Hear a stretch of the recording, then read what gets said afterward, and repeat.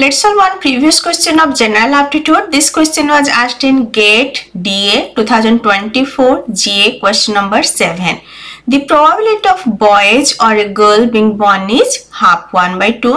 For a family having only 3 children, what is the probability of having 2 girls and 1 boy, and 4 options are given. So 2 girls and 1 boy can be in different sequence.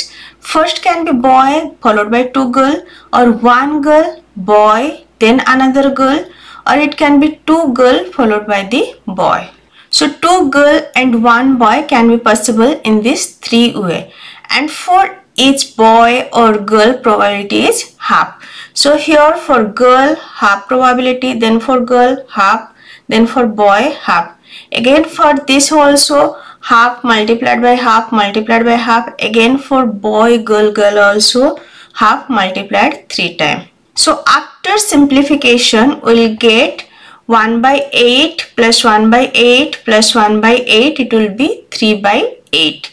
So probability of being 2 girl and 1 boy is 3/8. Answer is option A, 3/8. If this lecture is helpful for you, please like, share and subscribe. Thank you.